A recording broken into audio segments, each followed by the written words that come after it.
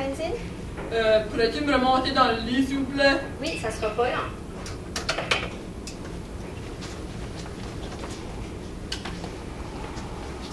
Allô, Monsieur Hansen? T'es pas mal bas dans le lit, là, hein? Ouais. OK. On va juste essayer de te remonter dans le lit un petit peu, là, si tu peux m'aider. Puis on fera ça à mon pis toi. Je pense qu'on va être capable. Je vais essayer de mon mieux. OK. 1, 2, 3. Là, il faudra que tu m'aides un petit peu plus, là. 1, 2, 3. Oh! Oh, oh, non, ça marche pas, là. Attends une minute, je vais appeler l'aide. OK.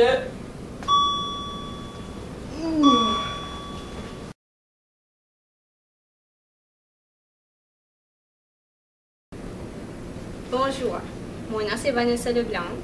Puis moi, c'est Nadine Robichaud. On est deux étudiantes en sciences infirmières en 4e année. On a préparé un petit vidéo pour vous autres. C'est juste pour vous montrer comment bien faire les transferts des patients dans le lit, de la chaise, les pivots.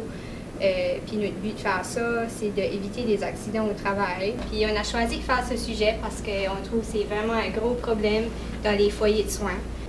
Dans ce projet-ci, on va vous montrer un petit vidéo de ce qui serait prendre un bon exemple, comme que vous l'avez vu déjà, les causes des accidents au travail, les effets secondaires que si tu te fais mal, qu'est-ce que ça va donner après, puis un exemple d'une bonne technique à faire pour transférer les patients. C'est ça. Aujourd'hui, moi, je vais vous parler un petit peu des causes des accidents qui se passent au travail. Nadine? Oui. Es-tu mon infirmière? Oui.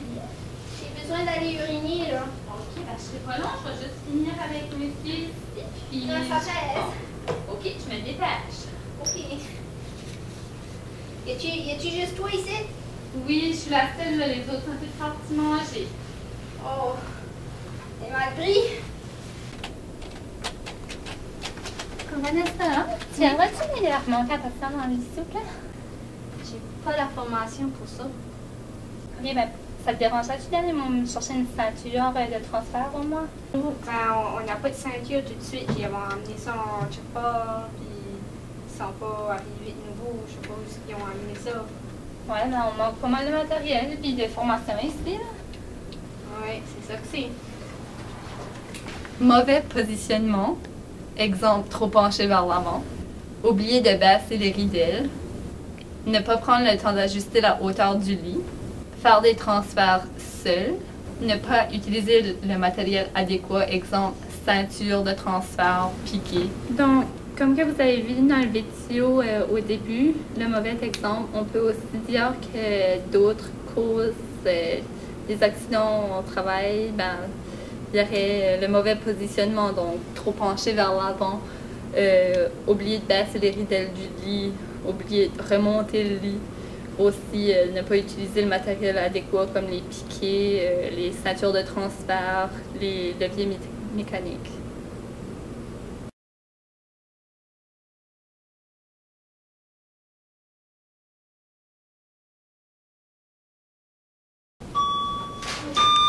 Oui. Pourrais-tu venir m'aider, s'il vous plaît? Oui, ça va là.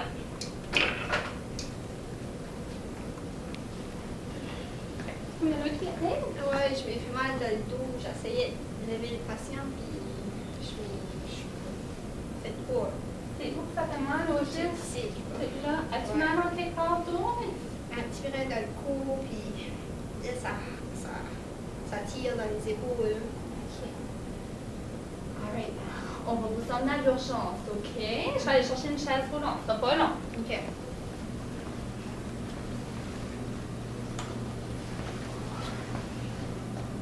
Faut que je bouge. Ok.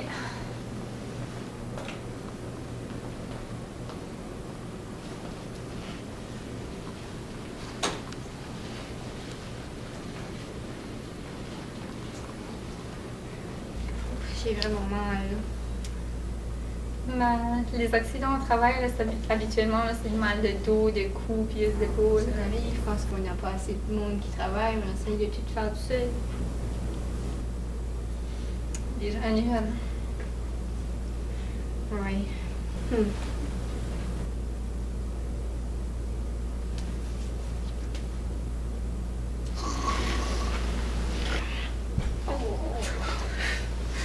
Tu correct?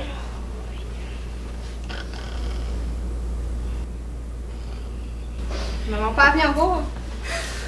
Non, ça fait déjà 5 heures qu'on est ici. Là. Il est rendu 3 heures du matin. Là. Je pense que je vais peut-être aller me chercher un café en étudiant. Peut-être bien, ouais.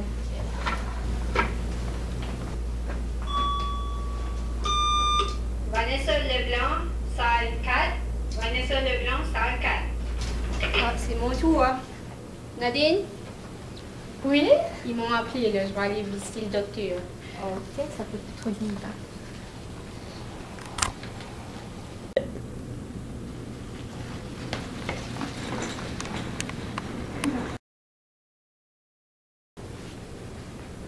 Puis, comment ça a été? Oui, je vais être arrêtée du travail pour comme un mois et demi. Je ne vais pas avoir d'argent, puis je sais pas comment je vais faire ça. Je peux pas élever mon bébé, je ne peux pas rien faire de ça. Ouais, c'est vrai que ça affecte les activités de la vie quotidienne. Hein? Ouais. Même juste élever un sac de patates. Un petit trou de lit, là. Ouais. Ouais. Je vais être stock avec un mal de dos pour 1 mois, 2 mois. Ah oui. Je vais m'en aller, là.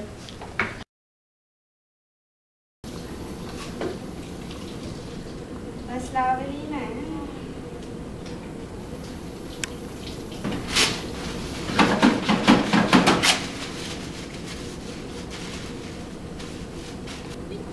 Bonjour, Monsieur Hansen. On va vous monter dans le lit, là. Vous n'avez pas l'air à être trop confortable. Je vais juste remonter le lit un petit peu, là. Tu me diras quand est-ce que c'est bon pour toi, là.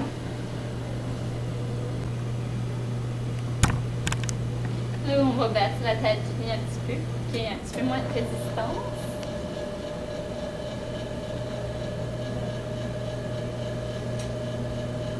On Ok. va baisser la bidelle.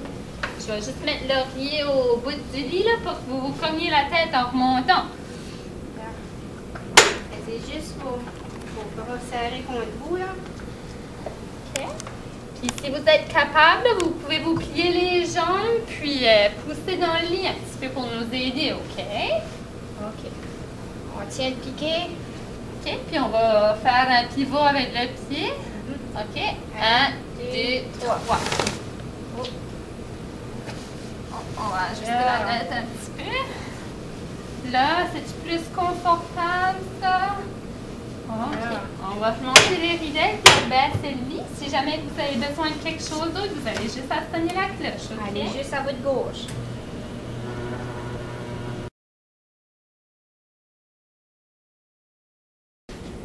OK, maintenant, on va parler un petit peu plus des ceintures de transfert qu'on voit ici. Ça s'appelle aussi des ceintures de déplacement, des ceintures de marche. Ça facilite les déplacements, c'est sûr. Puis aussi, ça permet de diminuer les blessures au dos. Saviez-vous aussi que la majorité des femmes, sans utiliser les ceintures de déplacement, ils surpassent la force limite acceptable? Donc, c'est ça. Moi puis Vanessa, on va vous démontrer un petit exemple, comment utiliser la ceinture pour transférer un résident du lit à une chaise roulante. OK, donc c'est important de mettre la ceinture sur les hanches et non à la taille ici, parce que c'est comme le centre de gravité. Puis aussi la position des mains. On va vouloir mettre la main dans l'anneau ici, avec le pouce au-dessus, puis on va prendre les doigts par en dessous. Donc, je vais mettre la ceinture sur Vanessa.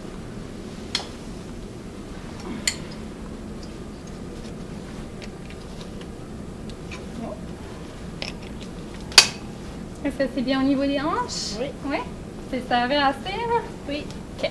Je vais juste remonter le lit un petit peu pour qu'on se fasse mal au dos. C'est bon? OK. Tu peux t'attaquer la... Es-tu prêt? Oui. 1, 2, 3. Pour les résumer, cette vidéo ici montre qu'il est important de suivre une formation pour les transferts, comme exemple la colonne en forme, aussi pour la ceinture de déplacement, utiliser des principes de sécurité comme augmenter le lit au niveau des hanches pour ne pas se faire mal au dos, puis faire des échauffements avant le relais, comme dans la colonne en forme, on apprend ça. Puis c'est ça, juste s'assurer de ne pas faire les choses si tu n'es pas confortable à le faire seul. Si tu juges que tu as besoin d'être plus qu'une personne, faites-le avec 2 personnes. Puis c'est ça, on évitera les accidents au travail.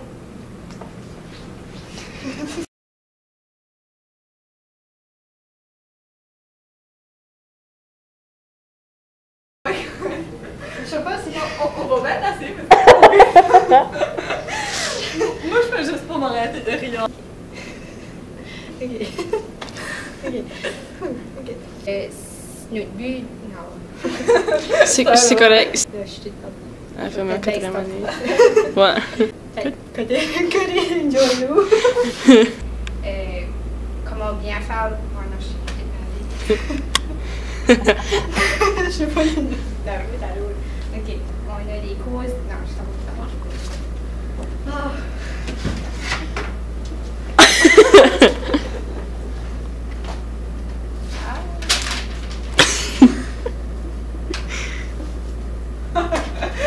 C'est juste comme. Ouais. Donc, on vous passe. Qu'est-ce que j'allais dire? Everything que j'aime allait être comme bien. En faisant une technique de.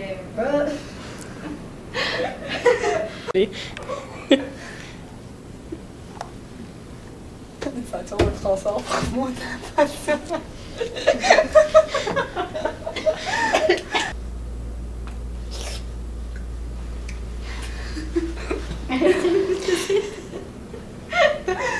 Ouais, c'est mis pour moi.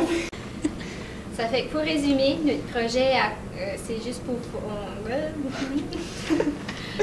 Des ceintures de. Juste dis comme.